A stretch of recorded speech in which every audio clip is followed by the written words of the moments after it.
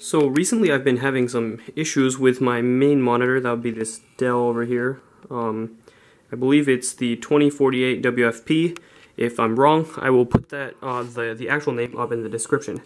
Anyway, so basically what's happening is, let me just turn on the PC, and when I turn it on, I do get an image on the monitor, except it's frozen.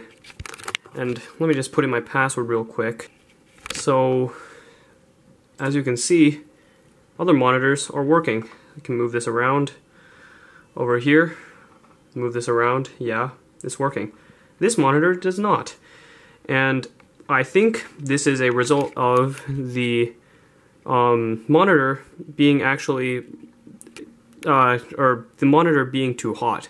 So basically, usually I don't have this problem in the winter, but I had this last summer and I'm having it now again because I do place my monitor right in front of a window. So I feel like this monitor is getting a lot more heat, and so it's more prone to failure.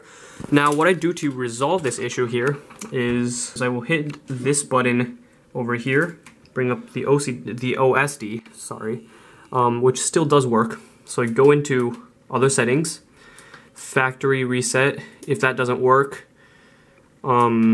then I will try LCD conditioning, enable, and yes.